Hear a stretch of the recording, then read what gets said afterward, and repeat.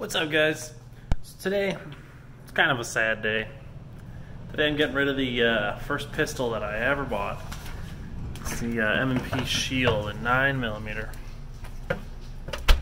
Bought this in Michigan like 4 years ago when they first came out. They were huge. They were like, man, you couldn't find them anywhere because they were so freaking popular.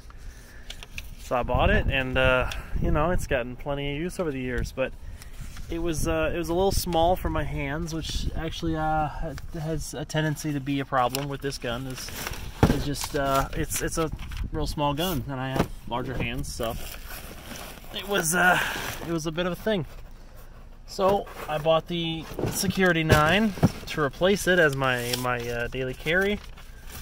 So it hasn't gotten as much love recently.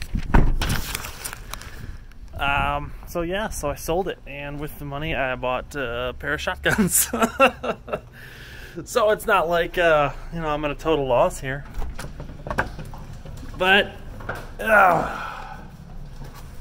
anyway, I just want to let you guys know, it's gone. The Shield is gone. This is an ode to a good gun. Thank you for your service, Mr. Shield. You're in good hands.